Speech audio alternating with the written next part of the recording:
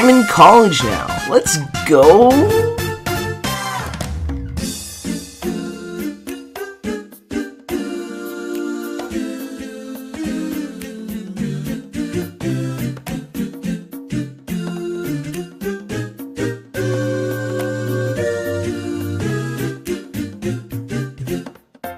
Over the last month, I've moved in and settled down at Wash U. Everything's been going great except for one small thing. I'm living with limited possessions, which means that it becomes really problematic if I lose something of value. So to try to prevent this, I looked online for ways that I could get my stuff back in case I ever lost it. Most of the sites just told me to be more aware of what I have. Some recommended options like Tile and Airtags, but those can get expensive and you can't use them on everything. So instead, I decided to make my own way of retrieving lost items. I wanted something that was small, something I could use for different types of objects, and something that I wouldn't have to pay $29 for. Like, Apple, bro, chill. I started with an artificial neural network ready to detect irregularities in my location radius, defined by— Nah, I'm just playing. I'm not that smart. It's a sticker.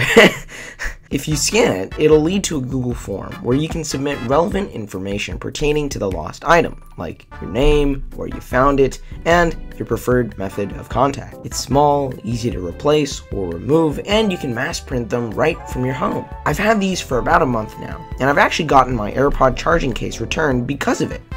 After that, I just started putting them on everything that I've touched. And the only drawback that I found is that some stickers can become too hard to scan if it's a surface that you touch all the time. But even then, you can just add tape or put more stickers on top of it. I think that this is something that a lot of people could really benefit from. So if you want to learn about how to make these stickers and recover your valuables for $10 or less, keep watching. To start, you'll first want some sticker paper. You don't need hundreds of sheets, and it's pretty cheap. You can order it right off Amazon. Second, make a Google form that asks users to input the important information. If you don't want to make your own, I've included a template in the description that you can just make a copy of. Third, use a QR code generator and put that straight into Google Drawings. Here, you can adjust the formatting of the text or the color to make it something that you really like.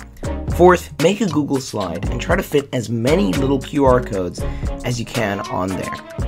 Fifth, simply print out that slide with the sticker paper, cut them out, peel them off, and apply it to anything that you think you might lose.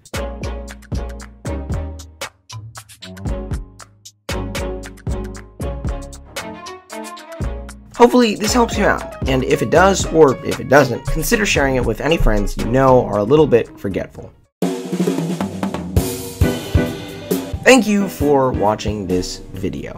If you want to see more content like this in the future, please subscribe. And I'm really glad that you decided to spend some time with me learning about how to recover your lost items. Thank you.